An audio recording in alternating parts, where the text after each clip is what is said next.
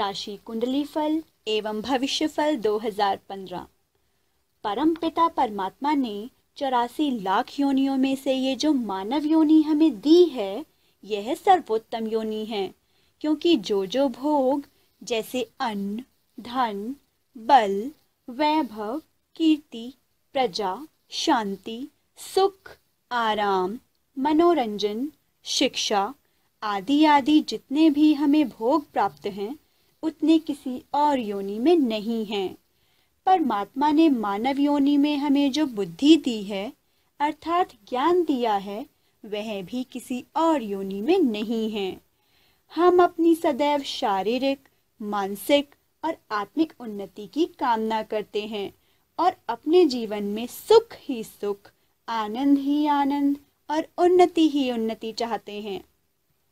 कारणवश कभी दुख, अशांति या कष्ट हो रहा हो तो भी हम ईश्वर से सुख, शांति और स्वास्थ्य की कामना करते हुए प्रार्थना करते हैं।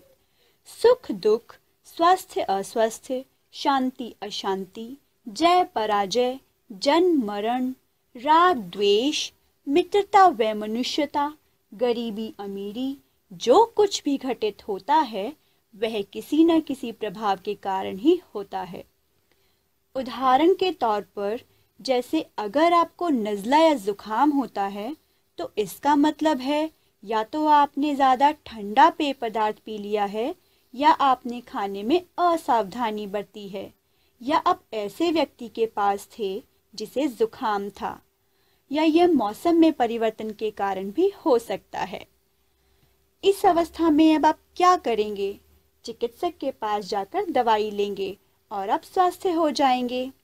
ये जो कष्ट है और कष्ट हो रहे हैं, यह आपके ग्रह देवों के अनुसार भी हो सकते हैं और आपकी राशि में क्या क्या घटित होना है उसके अनुसार भी हो सकते हैं।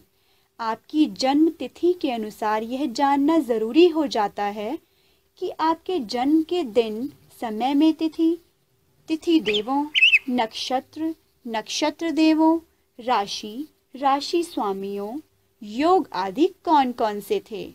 उसी के अनुसार ईश्वरीय प्रार्थना के लिए पूजा पद्धति की जाती है और ईश्वर से हम सुख लाभ की प्रार्थना करते हैं।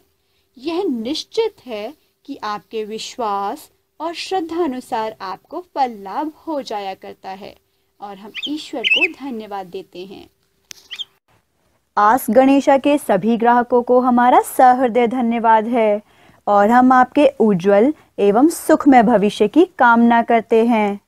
हम आपको यह भी विश्वास दिलाते हैं कि भविष्य में भी आपको सटीक एवं उच्चतम सेवाएं प्रदान करते रहेंगे।